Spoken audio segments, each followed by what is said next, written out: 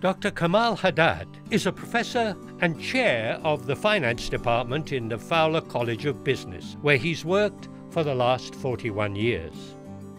Originally from Hamana, Lebanon, Dr. Haddad was forced as a young student to flee his home country when the Civil War broke out in 1975.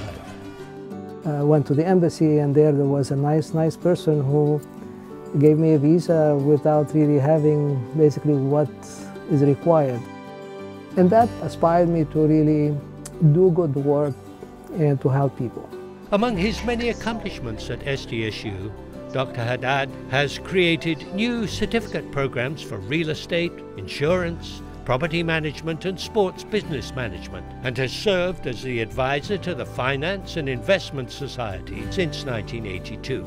Now that I am at this stage and took over the department, the focus right now is to have San Diego State or the department to be the place of choice for employers. So I did a lot of partnerships where the students are given internships or jobs. The objective is to make them more successful and come back and hopefully help others.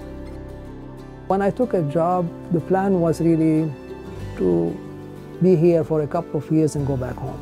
41 years of good work and happiness and satisfaction. It's just like my home, away from home. I'm grateful and happy to be able to serve all these students and continue to do so for as long as I can.